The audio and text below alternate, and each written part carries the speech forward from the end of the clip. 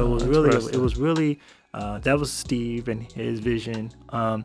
One thing he always would say, and I think this is very relevant to the conversation, he's like, really good executives have to learn how to see around corners. Around corners. Really understand kind of looking at the environment and be able to think about where things are going. And he would often quote this Wayne Gretzky quote where you say, we want to skate to where the puck is headed, not to where it is. And so Wayne Gretzky always say, people ask him, like, how are you such a great hockey player? He says, well, because I skate to where the puck is headed, where everyone is skating to where it is. And so,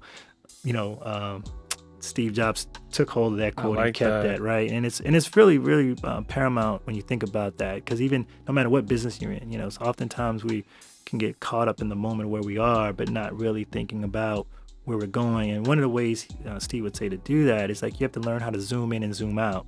So that means, pay very close attention to the detail of where you are at the moment, but then also zoom back out, kind of take this like 300,000 foot view of where you are and be able to say, okay, but now how does that play into this whole entire landscape? Wow. And so that's some of the things that I think I took away from my time in Apple, right? Totally.